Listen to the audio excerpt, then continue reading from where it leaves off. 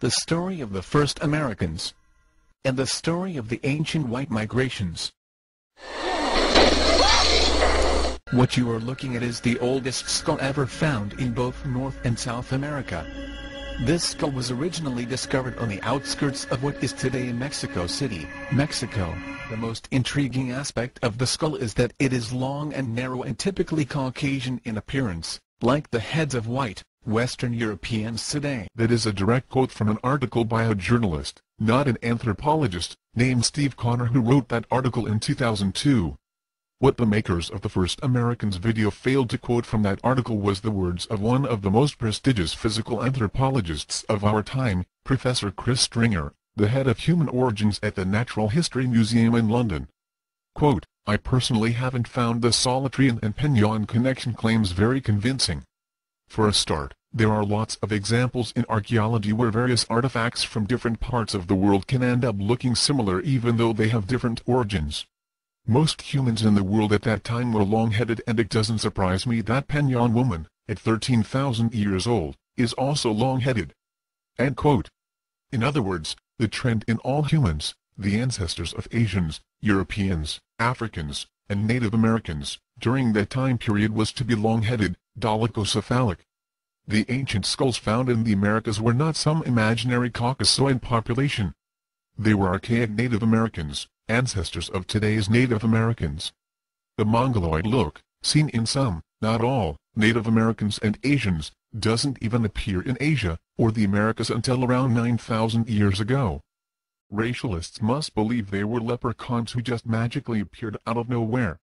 Of course, if racialists paid attention to the news, they would have known that in May of 2003, Dr. Sylvia Gonzalez, of Britain's Liverpool John Moores University, announced that her DNA study of Peñon woman confirmed she had an Asian origin, just like modern Native Americans.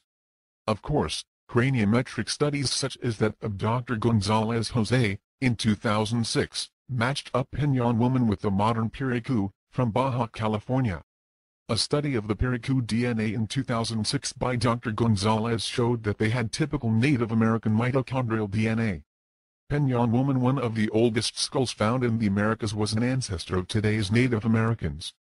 Now let's look at the Kennewick Man and Lucia claims. A nearly complete skeleton was found along the Columbia River in Kennewick, Washington. Dr. James Chatters, forensic anthropologist and first scientist to examine Kennewick Man, stated, quote, "On the physical characteristics alone, he could fit on the streets of Stockholm without causing any kind of notice, or on the streets of Jerusalem or New Delhi." This is a first glance, so I don't have a sense of time on him.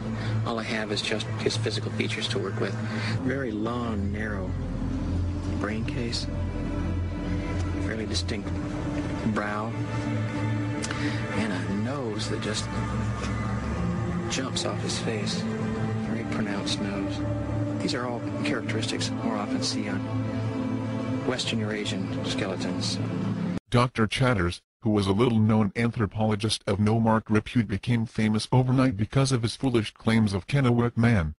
Of course, to Chatters, a face like that of known Native American activist and actor, Wes Studi, must be European because he has a long narrow skull shape and his nose just jumps off his face. If we want to buy into all these craniometric claims, then we should consider the fact that Kennewick Man is one lone individual, not a statistical sampling of various individuals. So finding which population average might be closest is irrelevant. We can look at Howell's database and find which individuals are closest in proportions to Kennewick Man overall.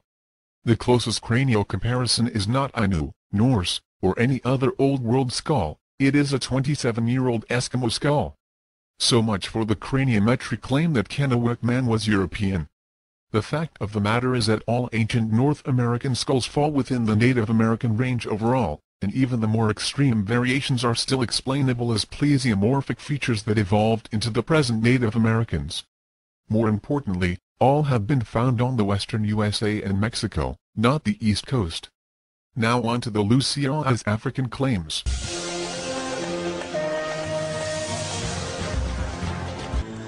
The Brazilian finds show that the New World was discovered tens of thousands of years earlier than previously believed.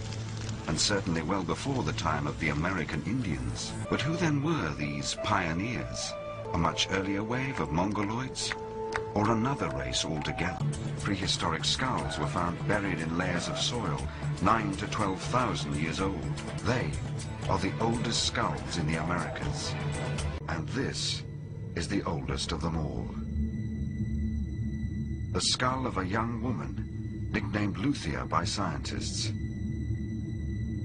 Walter Neves is a physical anthropologist at Sao Paulo University in Brazil. He has been using a standard and reliable archaeological measure, the shape of the skull, to find out what race she belonged to. He fully expected Luthia to be a Mongoloid, an ancestor of the American Indians. But then he fed the measurements into the computer. When we started running the computer and seeing the results, it was amazing because we realized that it was not showing just people to be Mongoloid. In fact, the analysis was showing just people was anything except Mongoloid. Who then was Luthia, and where did she come from? The first stage was to perform a three-dimensional CAT scan of Luthia's skull in order to build a replica. The cast was then given to Richard Neve of the University of Manchester to recreate her features. That to me is a Negro face. Of course this study was done even before Penyon woman was found, as seen by the dates claimed. Lucia is obviously not the oldest skull found anymore. Even Penyon woman has been superseded by New Mexican finds. This old study and subsequent TV special showed the racialist mentalities that pervade some anthropological studies to this day. Dr. Neves doesn't mention that in his supposedly accurate craniometrical study, only 4 Native American groups were included. The Northern Eskimo in Arikara, the Californian Santa Cruz, and the Peruvian Yayos. Not one of these native populations were of tropical rainforest Native Americans. Richard Neves, the forensic artist, failed to mention that craniofacial structures cannot give all the details of soft tissue, and hence it is up to the forensic artist to use creative license to fill in the blanks. Based on Dr. Neves' conclusions, he added soft tissue that would make the facial reconstruction look more African or Australian, as seen by both his reconstructions of Lucia. None took into account that there are Native American populations in the tropics that have those same proportions as shown by Dr. Atui's studies. As modern studies have shown, craniofacial measurements are not as reliable as once thought to predict ancestral relations between populations because craniofacial plasticity is subject to change by the forces of the environment.